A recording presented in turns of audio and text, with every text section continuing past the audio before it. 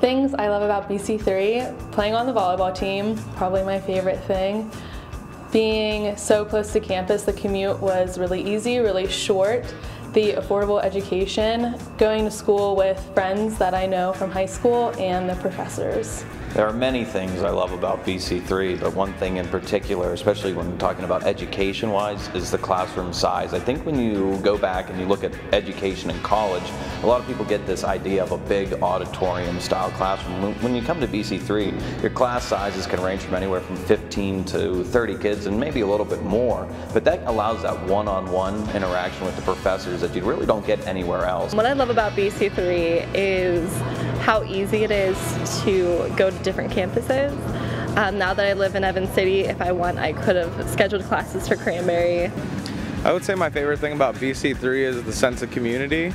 You get to see all of your friends, and it's a wonderful education. It's a great experience overall.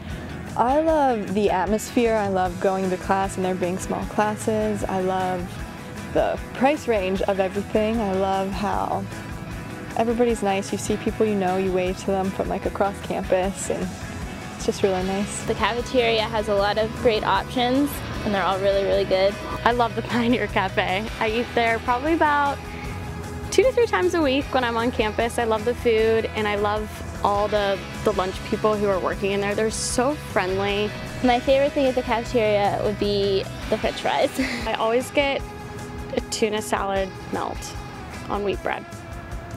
I really enjoy this college so much. It is something unique that a lot of the other universities that I've applied to, it doesn't have. It is so very personable. All the faculty members tend to know you by name.